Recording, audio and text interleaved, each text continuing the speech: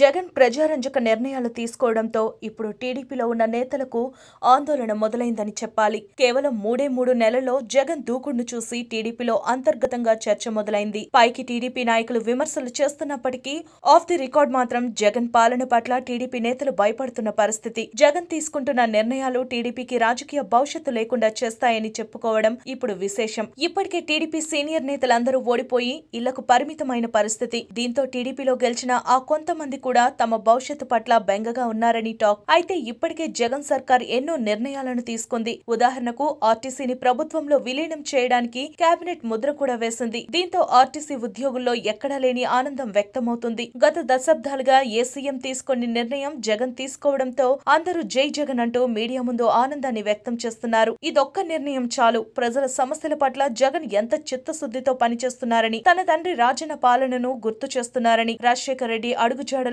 పరిపాలనను నడిపిస్తున్నారని, ఎవరు ఏది అడిగినా బోళర్ శంకరుడు మాదిరిగా హామీలు నెరవేర్చడం ఇవన్నీ జగన్ ప్రతిష్టను 10 రెట్లు చేస్తాయని చెప్పడంలో ఎలాంటి సందేహం లేదు. దీంతో టీడీపీ ఎక్కడా లేని ఆందోళనకు గురవుతుంది. టీడీపీ తీసుకొని నిర్ణయం కేవలం 3 నెలల్లో జగన్ తీసుకొని ఇటు ప్రజల మనసు గెలుచుకున్నారు, అటు టీడీపీనే కుదేలు చేశాడు. అయితే జగన్ సీఎంగా ప్రమాణం స్వీకారం చేసిన 2 నెలలు కాకముందే మొదటి అసెంబ్లీలో ఎన్నో సంచలన నిర్ణయాలు తీసుకుంటూ తన పరిపాలన ఎలా ఉండబోతుందో మొదటి 2 నెలల్లో అర్థమయ్యే విధంగా రాష్ట్ర ప్రజలకు చూపించారు. ఇక టీడీపీ పార్టీ కోలుకోవడం కష్టమేనని విశ్లేషణలు వినిపిస్తున్నాయి. మరిన్ని ఇలాంటి లేటెస్ట్ అప్డేట్స్ కోసం చూస్తూనే ఉండండి మీ షరణ్ టీవీ.